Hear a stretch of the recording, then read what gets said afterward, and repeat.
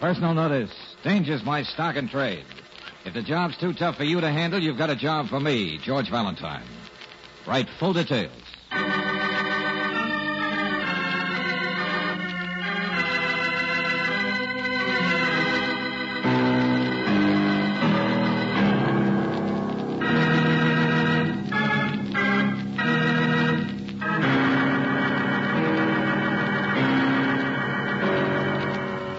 Standard Oil Company of California invites you to Let George Do It.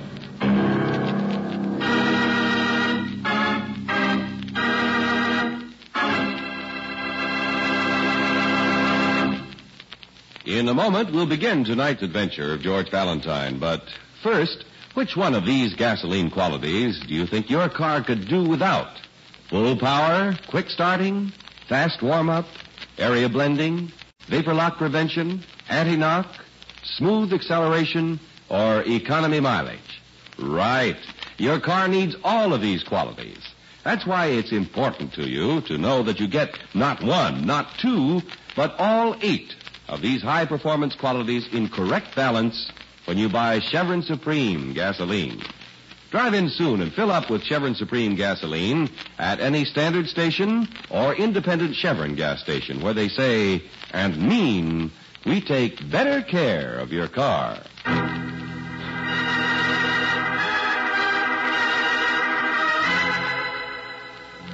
And now, tonight's story, Come to the Casbah, a transcribed adventure of George Valentine.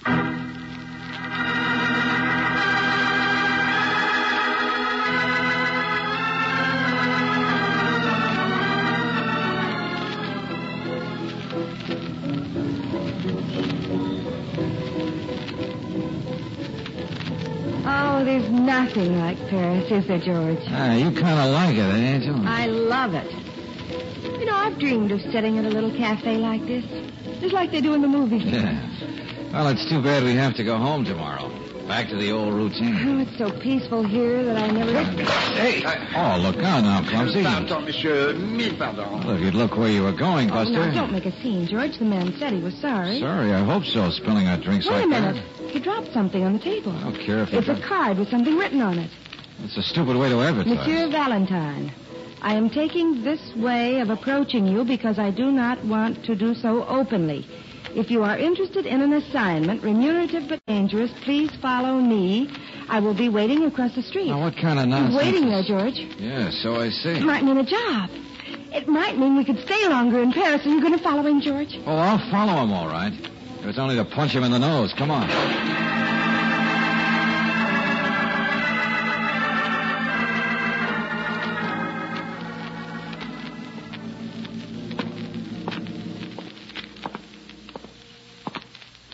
He came into this building, all right, and he went down this hall. Yeah, but which office?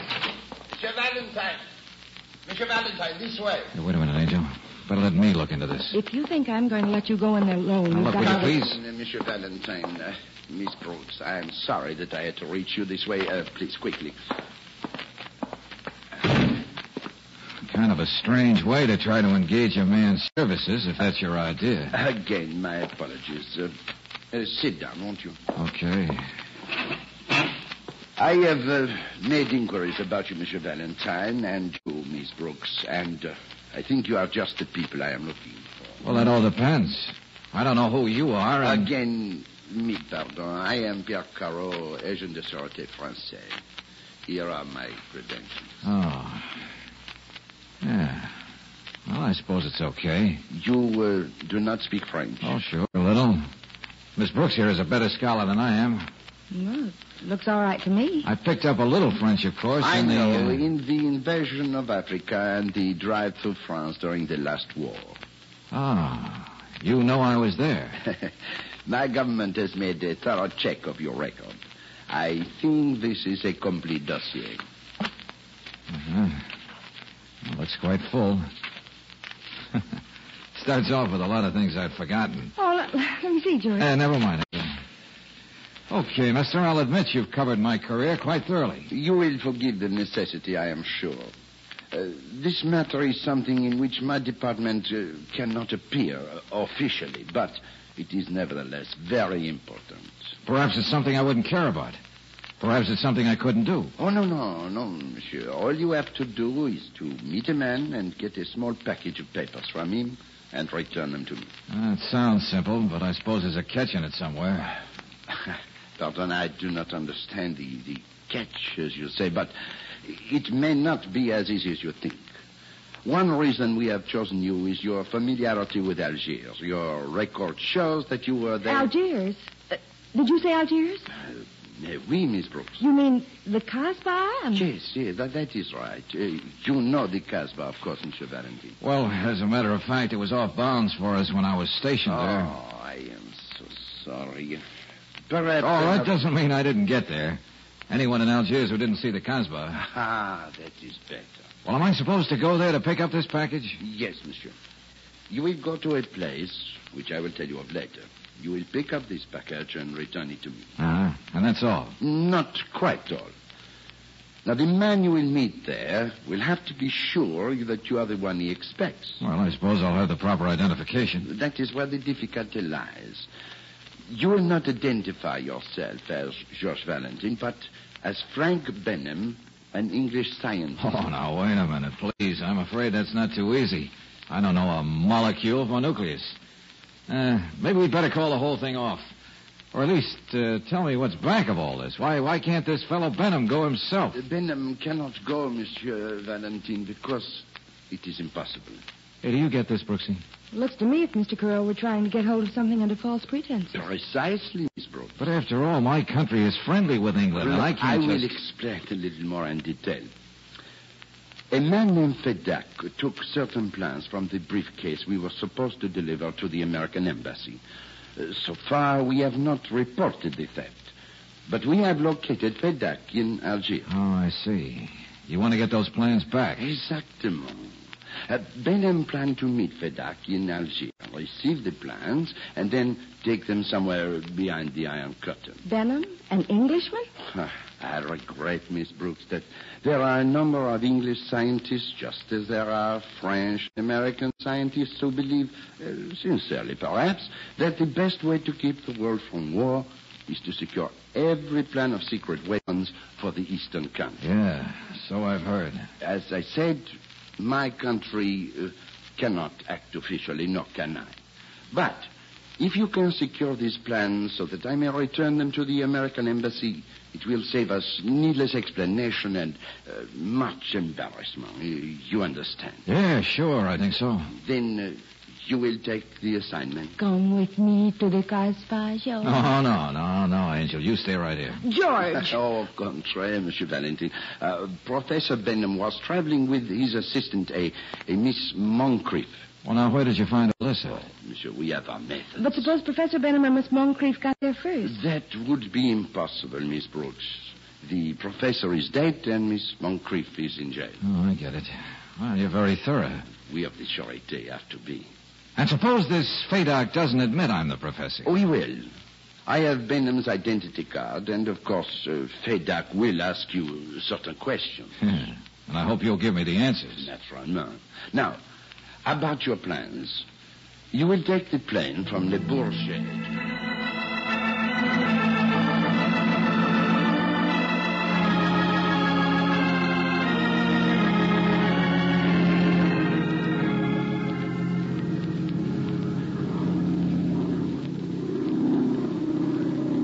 To think I'm going to see the Casbah at last. Yeah. Well, you're going to be very disappointed, Angel. I'll tell you that right now.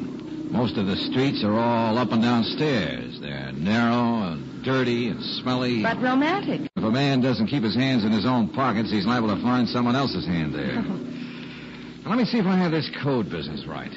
I go to this shop in the Casbah, 2 short knocks, 1 long. I ask, have you any souvenirs? He replies, what kind of souvenirs? I say, paintings of the Casbah. Then if he asks me in, I say, the color scheme of my room is red. And if he replies, Allah bless you, I hand him my identification card and get the package. It sounds simple. Yeah, almost too simple. George? George Valentine. You seem to be known everywhere. Yeah, I'm famous, but I don't figure what this is. Imagine seeing you here, George. I beg your pardon? Oh, come on now, George. Don't say you've forgotten me. After all the time we spent together, Bill Turner. Oh, yeah, Bill Turner. You coming back to live over your old experiences? Well, no, not exactly. Honeymoon, I suppose. This is Claire Brooks, my assistant. Bill Turner. How do you do? Miss Brooks? You know, George and I were together in the late Unpleasant. Yeah. So I guess. I thought you were on your honeymoon. Not yet. Oh, you mean you're on an assignment? Hey, I've seen those ads of yours. If a job's too tough for you to handle, you've got a job for me.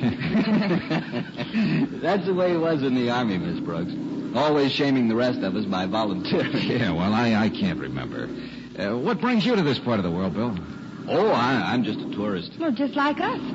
Say, how'd you happen to come to Algiers? Well, we were in Paris on business. I had a few days off, and Brooksy wanted to see the Casbah. That's the way with me. Where are you stopping? That big hotel on the hill, the Aletti. Oh, good. I'll see you around. Maybe we can see the Casbah together. Yeah, sure thing. Give me a ring. Yeah, I will. I'm very glad to have met you, Miss Brooks. Thank you. Oh, no, that's too bad. Why? He seems like a nice fellow. Yeah, he probably is. But he's going to be hard to avoid when I call on Fadak.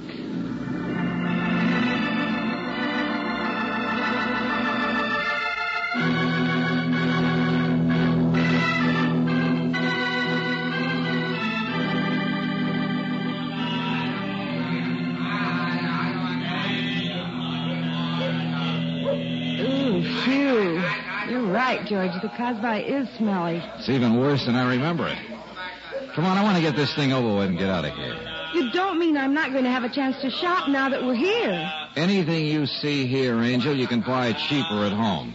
Besides, we're here on a job, remember? Yeah, I know, George, but a few minutes can't matter, and there's so many things I want to see, and we may never be here again. Oh,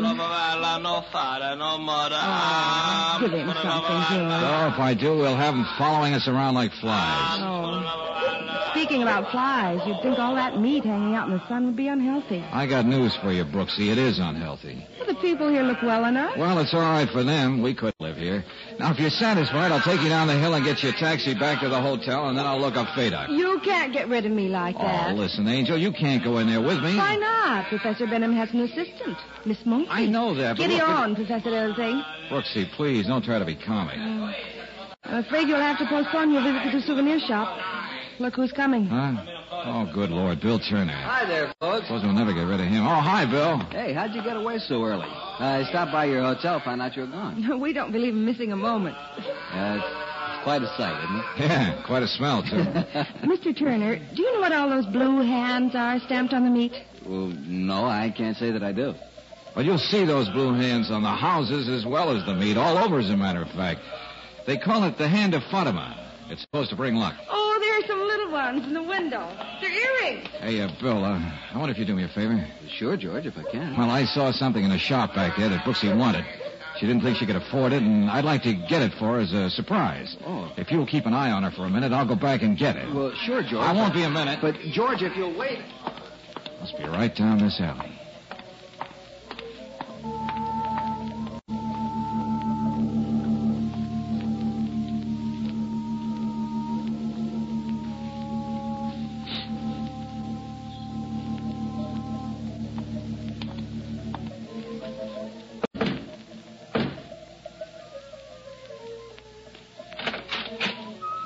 Yes?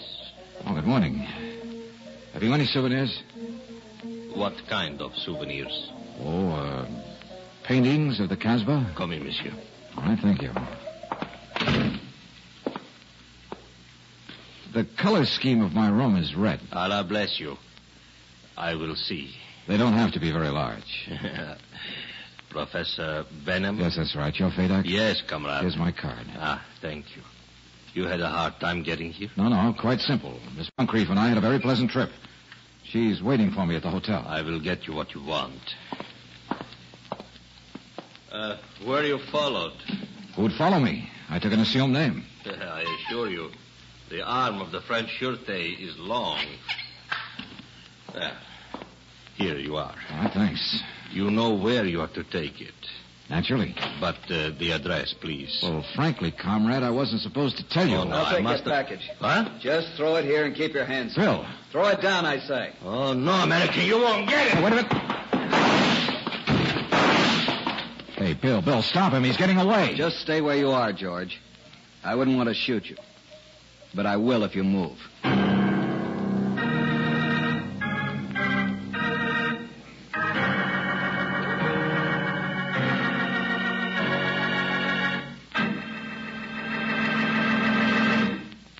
In just a moment, we'll return to tonight's adventure of George Valentine. Maybe you're one of the ever-increasing number of motorists who drive cars equipped with an automatic transmission. If so, you know that it makes driving easier, smoother, practically effortless because you don't have to shift. But it is one of the most delicately engineered units in modern cars, and it needs to be checked every 1,000 miles. This frequent inspection is necessary for your protection. Loss of fluid, vapor condensation, and metal particles in the automatic transmission can greatly impair its performance and possibly ruin the unit. So it's important that the automatic transmission be drained and refilled at regular intervals. That's where our car savers come in. The men at standard stations and independent Chevron gas stations are specially trained to give expert service to automatic transmission units. What's more, they have the fluids that meet factory specifications for your make and model unit. This is a car saver service you can purchase with your Chevron National Credit Card. So take advantage of the convenience of your nearby car savers. Efficient, dependable automatic transmission service is only one of the many things you'll find at independent Chevron gas stations and standard stations where they say and mean, we take better care of your car.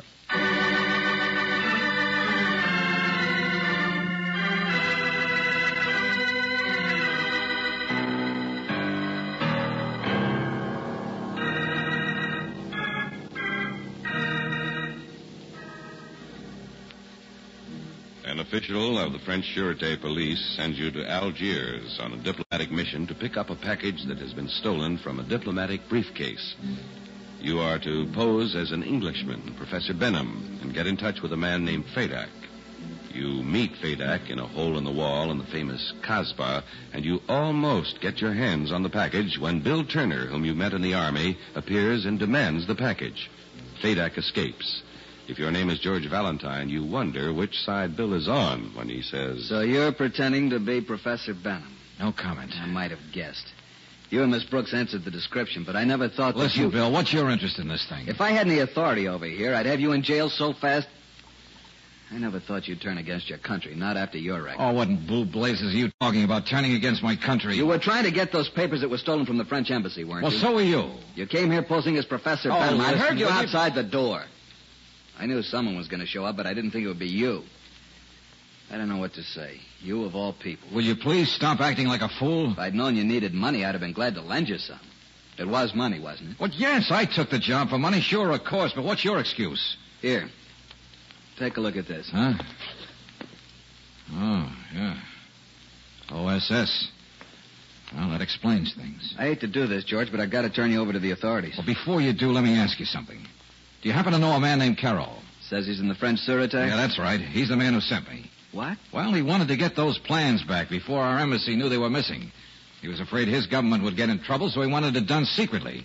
I was to pretend I was Benham, and George, then I never thought you'd fall for that phony. Carreau is working for the other side. I represent our embassy. Our embassy knows the plans are missing? Naturally. My job is to get them back. And now, thanks to your eagerness, the stuff is gone. We'll get it back. We'll work together. I should have known you were okay. Well, how do you suggest we go about it? The authorities know about this fellow Fadak.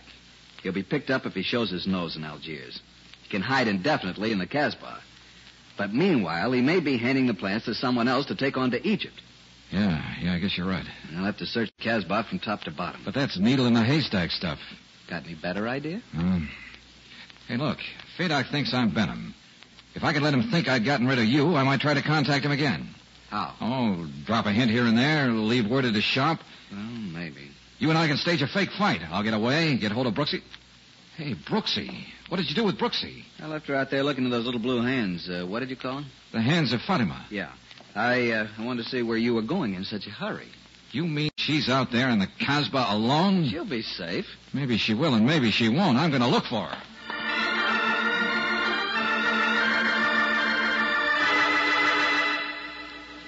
Say, have you seen anything of an American lady?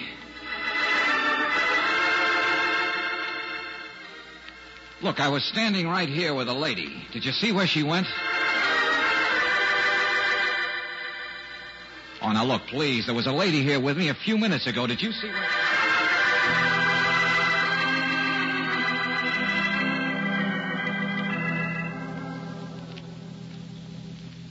Oh, no sign of her, Bill. Maybe she went back to the hotel. No, I called her. She hadn't come in. Meanwhile, those plans... I don't think Fadak could give them to anyone who hasn't the identification card.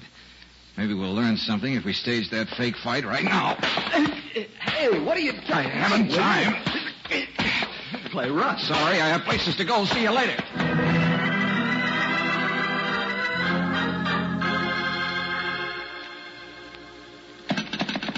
Come on. Hey, hurry up, operator, will you? This is important. I want to speak to the American Embassy in Paris. No, I said the American Embassy in Paris.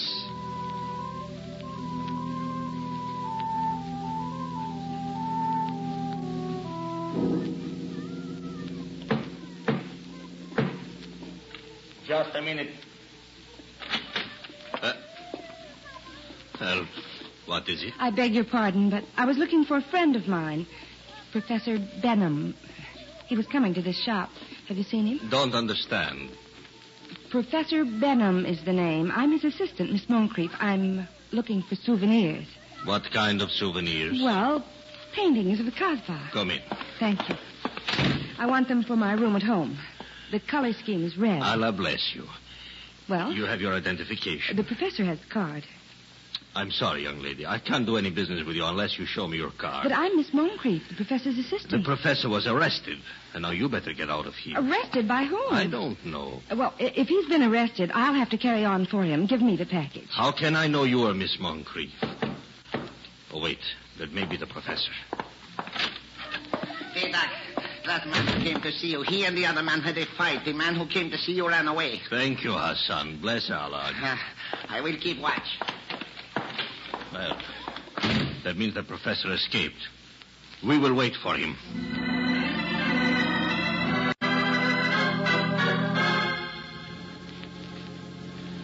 Okay, yeah, I got it. Thank you. No, that's all I wanted. I know what to do now. No, please, don't worry. I'll handle it my way. Just sit tight. I'll call you later.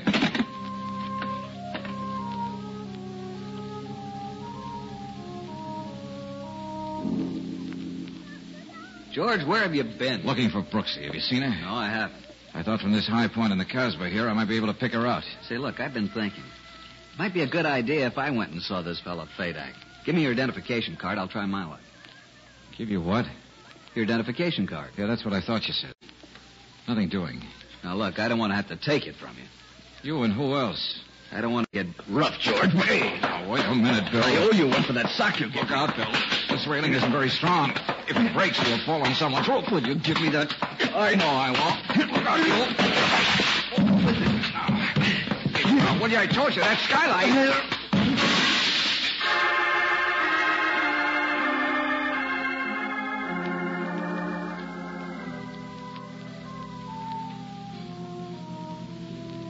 I won't wait any longer, Mr. Fadak. I don't think the professor's coming back. You are not going anywhere, lady. You can't keep me here if I want to go. We are waiting until the professor comes. Sit down. There he is. No, it is not his knock. I will see. Shut the door. I may be followed. Bill, Well, Miss Brooks. you're hurt. Thanks to that boyfriend of yours, he wouldn't listen Where to... is he? He's taken care of. You mean you and George had a fight? Yeah. It's lucky for me I was on top when we crashed through that skylight. You mean George is hurt? I hope so. Oh, where is he? I must go to him. You stay where you are. I'll take that package, Fadak. Identification. I haven't time to go through all that rigmarole. Here's the identification card. Here's mine. Just give the stuff to me so I can get out of here before Valentine comes, too. Valentine? I don't understand. Valentine is the man who was posing as Professor Benham. He's What? representing the French government. This girl is Miss Brooks. Not Miss Moncrief? No, not Miss Moncrief. The police must have grabbed Miss Moncrief, so give me that package. Bill, I don't understand. Just tell George when he comes to that I'm really sorry I had to do this to him. I liked him a lot when we met in Germany, in spite of politics. Tell him that... Why don't you tell him yourself? George, darling, you're My wounded. head is bloody but unbowed. Okay, Buster, the gendarmes can take over you. You too, Fadak. George, And I- Bill. I'd hate to have you think I fell for that fake OSS card.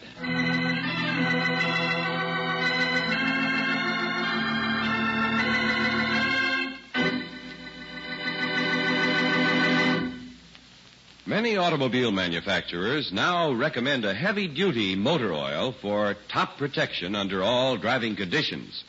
To keep modern engines running better, our scientists subjected hundreds of motor oils to grueling laboratory and road tests. Even atomic energy was used in this search. Treated piston rings in test cars helped unlock new secrets of motor wear as it occurred. The result was heavy-duty RPM, which actually exceeds all manufacturers' requirements for a heavy-duty motor oil. Compared to premium-type motor oils, as designated by the American Petroleum Institute, RPM actually doubles engine life, time between major overhauls due to lubrication. So buy what's best for your car. Get heavy-duty RPM motor oil at independent Chevron gas stations and standard stations, where they say and mean, we take better care of your car.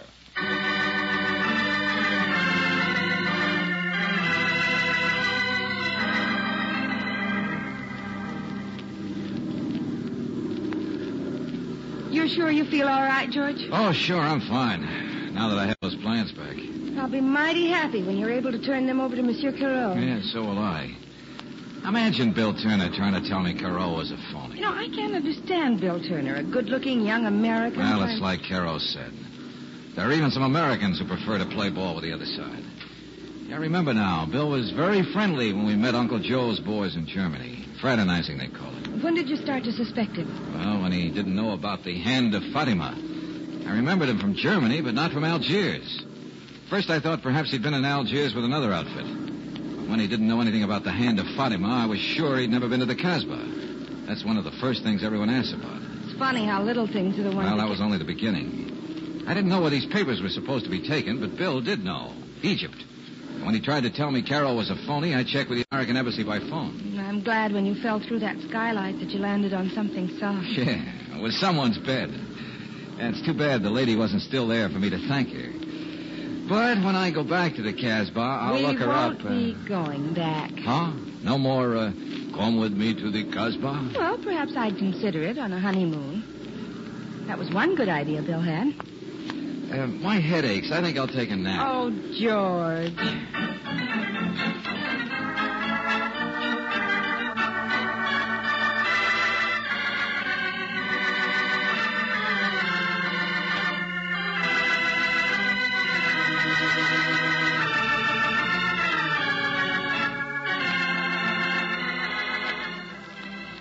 Tonight's transcribed adventure of George Valentine has been brought to you by Standard Oil Company of California on behalf of independent Chevron gas stations and standard stations throughout the West. Robert Daly is starred as George with Virginia Gregg as Brooksy. Let George Do It was written by Davis Kent and directed by Kenneth Webb. Ted DeCorsia was heard as Carreau, Harry Bartell as Bill Turner, and Larry Dobkin as Fadak. The music was composed and presented by Eddie Dunstetter. Your announcer, John Heaston.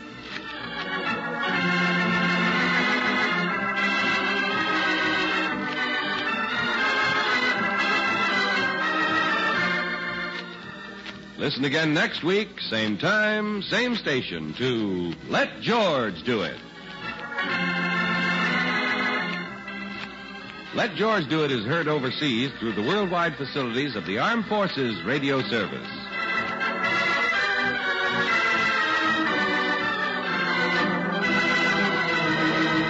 This is the Mutual Don Lee Broadcasting System.